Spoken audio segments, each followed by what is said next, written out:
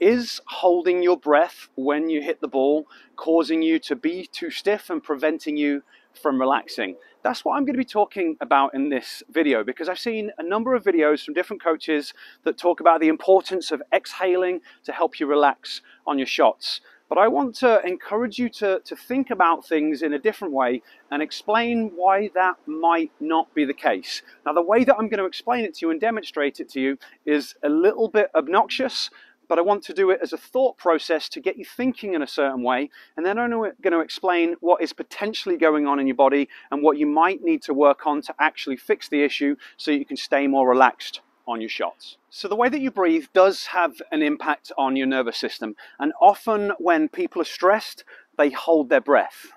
But the question is holding your breath the reason that you're not able to relax when you play your strokes?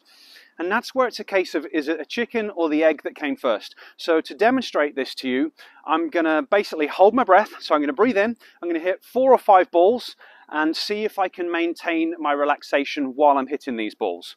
Now, I'm also going to do this left-handed and in awkward lighting conditions with shade to make this more challenging. And then I'll kind of explain how this works and how I recommend that you think about things afterwards. So let's give it a go.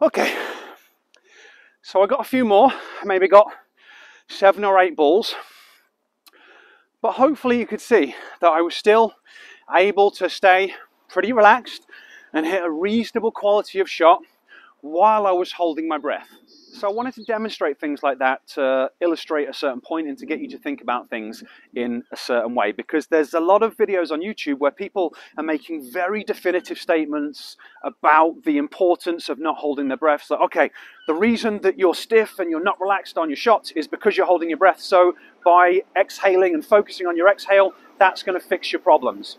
And, you know, potentially thinking about exhaling might be beneficial, and if it is, keep doing it. But what I want you to understand is you shouldn't have to think about your breathing when you're playing tennis. Breathing is an automated process that you've been doing all day, every day, since the moment you were born, and you've been doing it just fine. But people do hold their breath when they're tense. It's our kind of stress response. So we know that there is some stress going on. The question is, what's causing the stress? And what this most likely comes down to is the difficulties of visual prediction. It's one of the hardest things in tennis is to know where the ball is. And if you think about the 3 most common problems that people face, number 1 is late preparation. Like, everyone knows they need to prepare early, but players stand there and they wait and they wait and they wait because they don't know where the ball's going, and then they take their racket back. The next common problem is kind of footwork and not moving into the right position, which is basically the same thing, because it's hard to move into the right position if you don't know where the ball's going. And then the third biggest problem, or most common problem, is timing, hitting the ball late. And that's, again, often one of the biggest reasons that people are tight, because they're like, where's the ball going? When do I start my swing? And they're kind of tense, trying to figure out where the ball's going. And they're really nervous about it, and they're basically holding the grip tighter, because if they hit the ball late, they don't want the racket to get taken out of their hand. So just focusing on the exhale and just thinking about relaxing the hand might not necessarily solve the problem.